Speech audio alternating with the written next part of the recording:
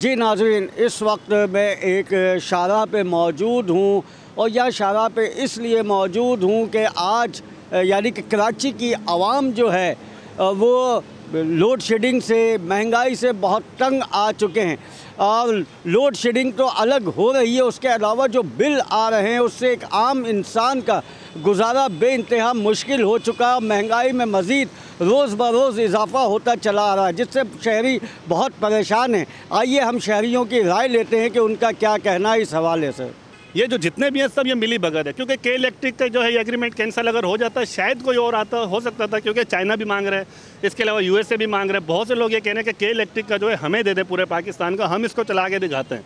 लेकिन क्या है कि हमारे जो यहाँ के मुल्क के हुक्मरान हैं या जो भी हैं, इसमें जो भी मुलविस हैं, उनको मैं कह रहा हूँ कि वो ये चाहते ही नहीं है कि हमारे के इलेक्ट्रिक का निज़ाम बेहतर हो, क्योंकि अगर के इलेक्ट्रिक का निज़ाम बेहतर हो जाएगा तो इनके जो बीच की ये करप्शन है वो ख़त्म हो जाएगी। राशन कितना महंगा हो गया आपको तो पता है, हालात दिन ब दिन महंगाई तो बहुत ज़्यादा हो रही है, बहुत परेशान है महंगाई से।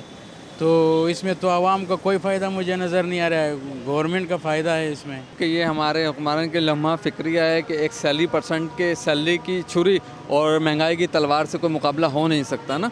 और जिस तरीके के इनके साबिक इक़दाम रहे हैं उस हिसाब से मद्देनज़र रखते हुए मैं ये समझता हूँ कि आने वाले वक्तों में और जो परेशानियाँ लाहक हो सकती है एक जॉब होल्डर के लिए और एक आम आदमी के लिए। गैर एलानी लोड शेडिंग हो रही है, इसकी वजह से आवाम बहुत परेशान है और बिलिंग भी बहुत ज़्यादा हो रही है, तो इसको गवर्नमेंट को कंट्रोल करना चाहिए इन चीज़ों को। तो बिल बहुत ज़्यादा है, ऊपर से जो उसमें टैक्सेस लगे हुए हैं, असल में तो परेशान लोग टैक्सेस हैं। फ़ी यूनिट जो है 50 रुपये है, 50 से भी बढ़ गया अब, और हर महीने 15 दिन में जो है फिर वो बढ़ा देते हैं 2 रुपये, 5 रुपये, 7 रुपये। तो आम आदमी तो बहुत ज़्यादा परेशान है, आपको पता ही है सारा। एक तो महंगाई, ऊपर से दूसरी जो यूनिट जो आते हैं 200 यूनिट पे जो है ना तकरीबन ये 10-12 हज़ार रुपये बिल आ जाता है, तो हम लोग कहाँ से पूरा करेंगे।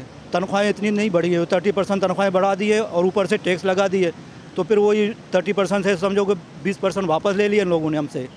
तो हम गवर्नमेंट से गुजारिश ये करते हैं कि जो हमारे के इलेक्ट्रिक की जो रेट है वो थोड़ा सा नीचे कर दे, ताकि हर बंदा जो ना अफोर्ड कर सके इसको।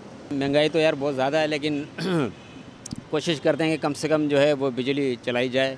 और अब हमें तब्दीली का जो कीड़ा था उसकी वजह से ये सारा जो है सिस्टम आउट हो गया, वरना पहले तो बिल भी कम आ रहे थे और इतनी महंगाई भी नहीं थी, क्योंकि हमें बहुत ज़्यादा था, वो निकल गया। अब ये आस्ता आस्ता ठीक होगा, एकदम से ठीक नहीं होगा।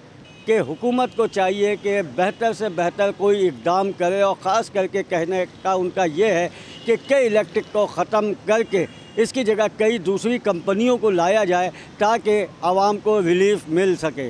कैमरामैन आतिफ शेख के साथ Asif Sharmila, Venus HD satellite channel.